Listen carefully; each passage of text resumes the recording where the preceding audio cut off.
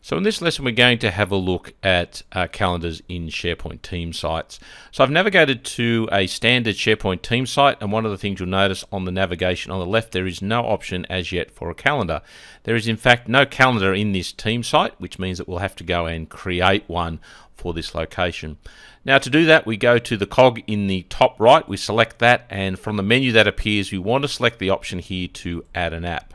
Now when we select that, we'll be given a list of apps that we can add to our team site. One of those is calendar, and typically the fastest way to locate that is simply do a search for that item. You'll see that we have a match here.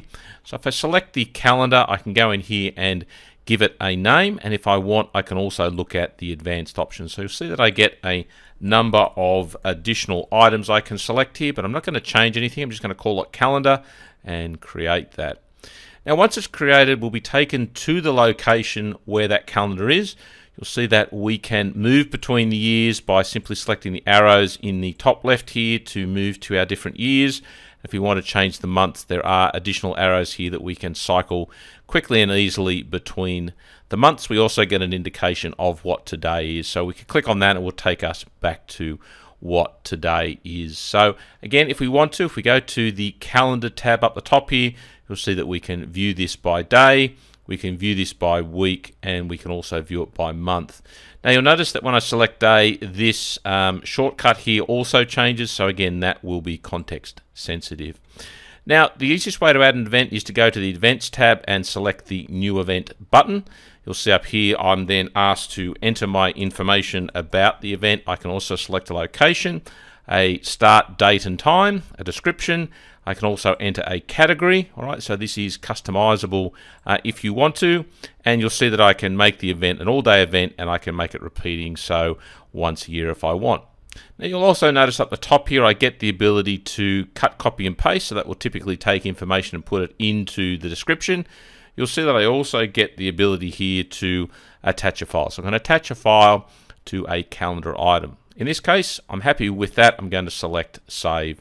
Now that appears in the calendar on that time and date that I have entered. So if I go in here and select the title, you see that I'm brought in and I can get all the details about the event. I can also go in here and I can edit this event as I did before and update any information. In this case, I won't make any changes. Now the other way that I can add an event, you'll notice when I mouse over a particular day, in the bottom right of that day, you'll see I get an add hyperlink. So if I select that, again, that will give me the option to go in and create an additional event. So there are two ways that we can create events in calendars. We can go to the Events tab and then the New Event button, and we can also mouse over the day, and when we mouse over that day, you'll see that we get an ad in the bottom right hand corner that will take us through the same process of entering an event.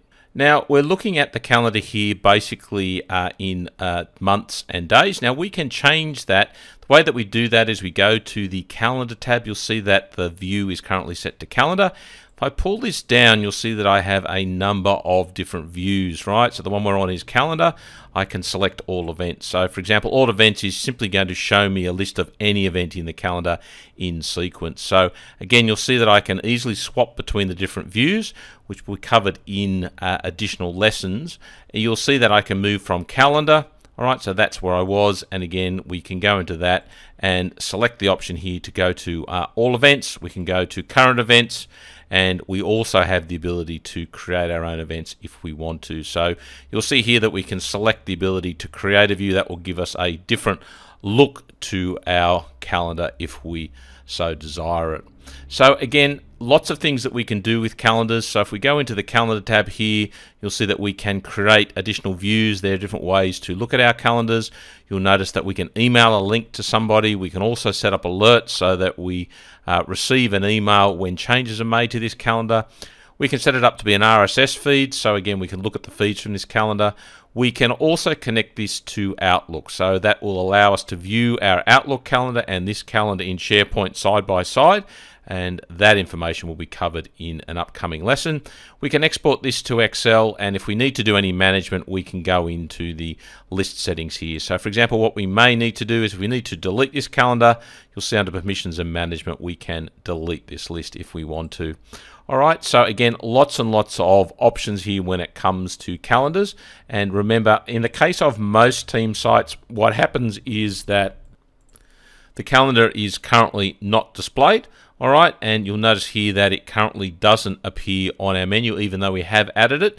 So the way that we can get to that if we can't see it is we go to the cog once again and we would go to the site contents option. Now the site contents option is going to show us all our items here, so you'll see that this is the calendar that we added, which we can navigate. Alright, so you'll see here that I do have that calendar listed. Now what I need to do to get into the quick start menu at the front is I need to go into list settings, and you'll see I've got here an option for name, description and navigation. If I select that, you'll see that I have an option here under navigation to display this list on the quick launch. I'll select that and make that yes.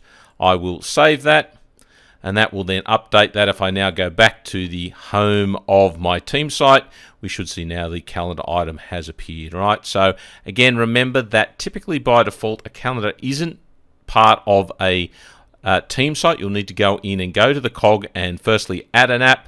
Once you've added the app, you'll then need to go into the calendar, go into the list settings, then into the list name, description and navigation, and then basically select the option here so it will appear in the quick launch, so that when you go into the home page here, it will appear as an option.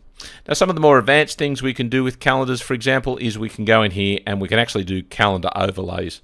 So what that's going to allow us to do potentially is we could create a calendar for a room, a boardroom. We could overlay a staff calendar over the top so we can see when it's available and whatnot. So we're not going to cover that in this lesson, but you get the idea that there's a lot of power behind the SharePoint calendar. Really easy to go in and create. You can have as many different calendars as you want in a SharePoint team site. The way to create it is we select the cog again, we go into add an app, and we simply do a search for a calendar item or a calendar app to add to our environment. We select that, give it a name, and then that will then appear in our environment. So it's that easy to add a calendar.